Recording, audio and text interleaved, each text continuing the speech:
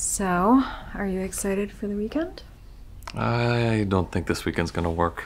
Don't. I wish I could, but I think Lee has a game and, well, you know my wife. You said that last weekend.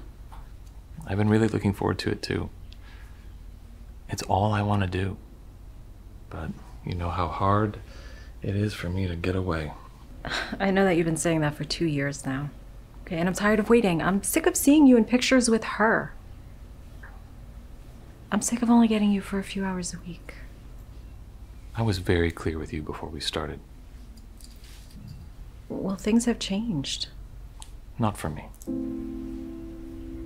So after 2 years, and after everything we've been through, nothing has changed for you.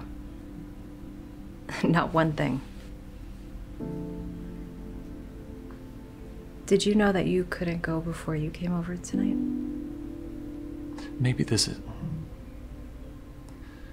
Maybe we should take a step back. Sure, if that's what you want. But you should know, Ben, that I know all of your secrets. And I also know a few people who might be interested in hearing about them. I have nothing to lose. How about you?